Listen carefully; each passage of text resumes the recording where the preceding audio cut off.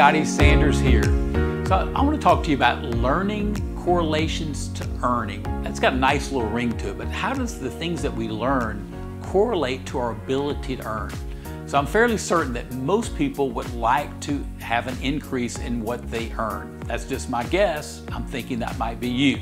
Two factors that really hold people back are overwhelm and continued learning.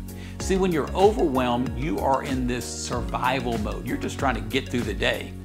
You're just trying to move on and how can I focus on getting things done and get through the day, and you make all kind of bad decisions because of that. So with that, you may want to consider my Life on the 3x5 success framework that helps people with overwhelm. It moves you from this overwhelmed, overworked, over your head, under-resourced to now you are experiencing better freedom, more peace, more margin, and more productivity. See, learning is a different animal altogether though. That is what I'm going to share with you in this video. And now I'm going to talk to you about how your learning correlates to your earning, okay? So I believe you increase the potential of your earnings by the amount of time you spend learning, okay? A lot of people, once they get their, whatever their final degree is, their formal degree, if it's getting a high school or college or a master's degree, they tend to stop learning after that and think, I'm there, I've arrived, and that is a huge mistake.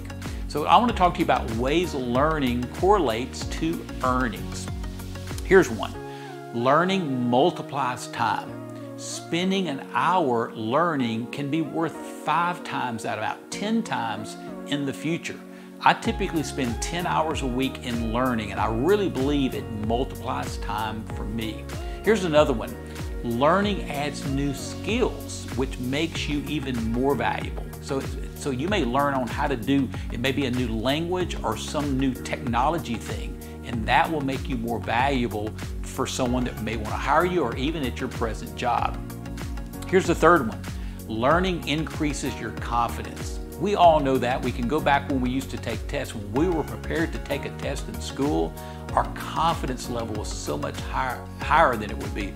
So learning increases that confidence. If it's for an interview, or you're presenting to an organization, or you're leading a team, your confidence level will go up when you're up to speed and you're learning.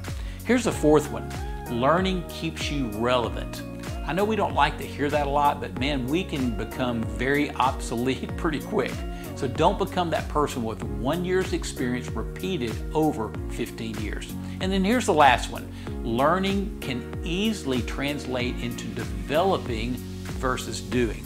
What I've found through the years, when you become a developer, when you've learned and you've grown, now you can pour into others and you're developing them, your value, your earning capacity goes way up versus someone that's just a doer. Well, listen, I hope this has helped you in this area. The main reason people don't spend time learning is that they are in this state of overwhelm. It's like, how can I possibly think about learning when I'm just trying to keep my head above water? But would you like to conquer overwhelm? If you would, make sure you go to my lifeonthe3x5.com and check out my digital course that will absolutely help you to curtail and neutralize overwhelm in your life, that your earnings now will go up. It will more than pay for 10 times what you invest in that. So you may want to check that out. Well, listen, until next time, live well and lead well.